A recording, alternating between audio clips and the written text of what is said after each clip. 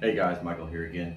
So I'm here to show you real quick how I ran the air hose for the Miller M1Air Assist.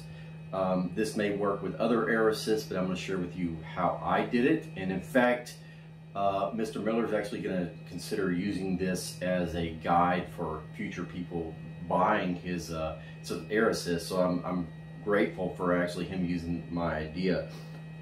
It does require a couple of parts. You can find those easily online, or I think Mr. Miller is actually going to include them in the kit as an offering.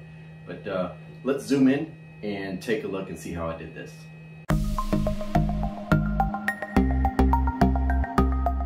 So to make this work, you only need three things. First, you need the air hose. This is just a fish tank air hose. I purchased black because I thought the black looked good inside the M1. You're also going to need paper clips. See these metal paper clips? You need 4 of them, and this is the small size, I believe.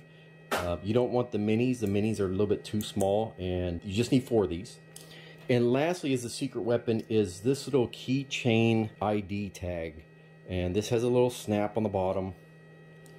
I can open it like that, and it's just used to put like a little ID tag in there. And that has the retractable nylon rope in there, and that's where your secret weapon is, in that corner. Now, I did take this a step further, but you don't have to do what I did. If you actually just take this keychain and hook it onto one of the loops of this and hang it down like this, that'll be enough. You actually take the belt loop and loop it on there. But I went a step further, include my paper clip to it. I used some E6000 craft glue, glued it on there, and used some craft wire and actually tied it on there. That makes it tighter against the corner. However, if you did it the other way, it would hang down about like that, which is still works both ways. I just want it a little bit tighter against the corner. Let me share with you real quick how I set it up. All right, so here's how I installed my air line on the Miller M1. And I think this will work with any air assist. So I have my air line at a 45-degree angle pointing towards this wall. You don't want it directly pointing at the wall because it'll actually collide against this base. So I have it at a 45-degree angle, and I have that hose line attached. From there, I threaded 3 of these clips onto the hose line. You just simply take it on there, thread it through both legs, and you have all 3. Keep those loose off to the right.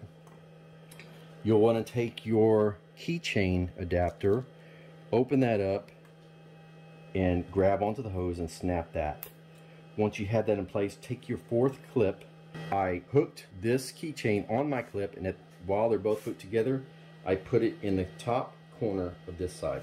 So moving over to the right-hand side, you'll need these 3 clips already threaded, and there's 1 vertical piece on the side. I put the first one on there as high up as I can, and it's actually going to clip just like that.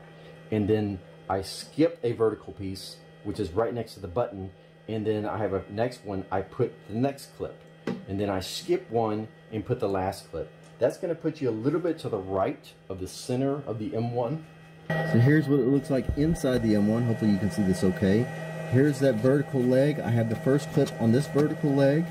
I skip one next to the button, and then I put another one here. And then I skip one and have the 3rd one here. And there's the corner. As you can see, I'm on the side vertical piece right here. Now you do want to keep it as tight to the corner as you can, but you don't want it really tight. You want it just kind of hanging there off the base. You have to kind of push this out of the way to lift the base up sometimes. And then the last thing you're going to do is take your end of your hose and slip it through this native hole at the bottom of your M1, and you can run it off to the side. Okay, last thing before I show you the demonstration is this guy right here. You'll see this in the video. This is not needed. I made this when I was trying to figure out how everything's going to work. I went ahead and kept it in the M1, but it is not necessary. So just kind of ignore this in the demonstration video. Now let's take a look at it and see it in action.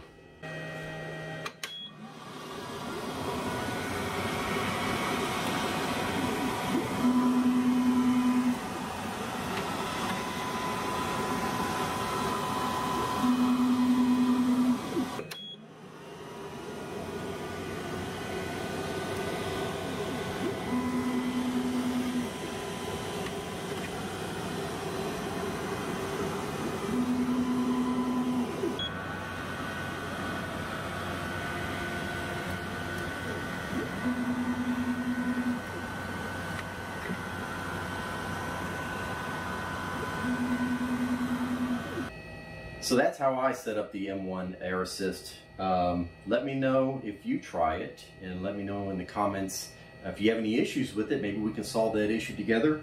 Yeah, I think this actually works with this Air Assist and any other Air Assist. I'm really curious to see how xTool is going to handle the Air Assist hose routing. Maybe they'll use this idea too, who knows. But appreciate you guys watching. If you haven't subscribed, please do so. Give this video a thumbs up, and I'll see you next time.